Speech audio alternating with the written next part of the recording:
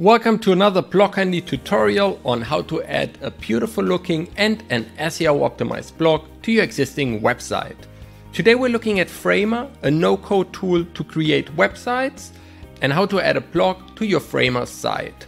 While Framer comes with its own CMS system, if you don't want to share access to your Framer account, and if you want to have a more advanced editor with SEO optimization and SEO analyzers, we recommend to use BlogHandy instead of the native CMS feature of Framer.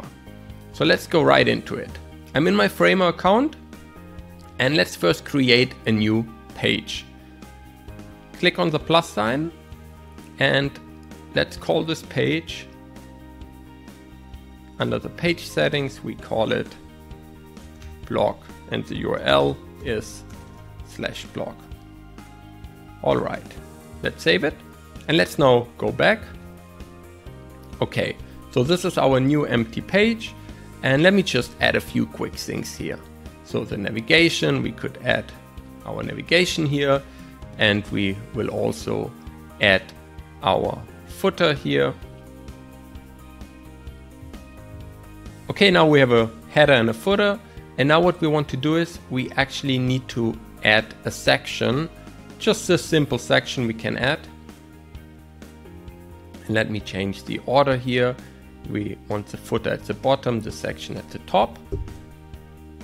And now what we need to do is we simply delete whatever you see here in the section. We can say here blog loading. Okay, so now as the next step, we want to add an iframe or HTML embed. So let's go to the plus and let's go all the way down to utility and embed and just drag and drop that here. You can make it smaller, it's not really important, and double click on it. And here on the right hand side, you should see the embed and change it from URL to HTML. Now go to your BlogHandy account and copy the first code snippet with the JavaScript part of your code and paste it here. Now we could also copy and paste the second part of our code, which is this code, but then we have some issues that depending on your Framer layout, it might not fully load your blog, maybe some bits and pieces are cut off.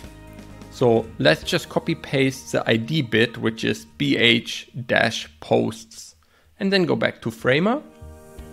And now our blog loading element, that section is very important. Let's just click on it. And on the right hand side, let's go down and search for the scroll section. And here as a name, just paste the BH posts. Perfect. Now let's publish, update, and let's have a quick look. Perfect, but as you can see, there's still something cut off here. So let's go back to Framer.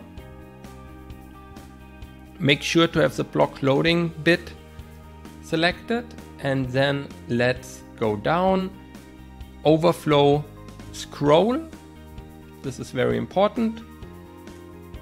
And now after you selected the overflow scroll, go up again, and here under layout, change from stack to grid. Change the columns to 1. Keep the rows as 3, that's completely fine. Just make sure that the type is a grid, the columns is 1, and that's the most important. Now click on publish and on update, and let's view it once more. And there you have it. The blog is loading. Let's click on a blog post and it's loading. As a final step, just copy the link of your blog page in Framer, go to BlogHandy, click on settings, and under blog URL just paste the link and save all changes. On that page you can change as well a few other settings and the wording of your blog. And under layout and design, you can change the design of your blog. We've got a number of different beautifully designed templates. For example, Pop Grid. You just click on the switch and it automatically will change on your blog. Let me go back here and refresh. And as you can see here, a different blog design is loading. Thanks a lot for listening. If you've got any other questions, please leave them in the comments below. Happy blogging. Bye bye.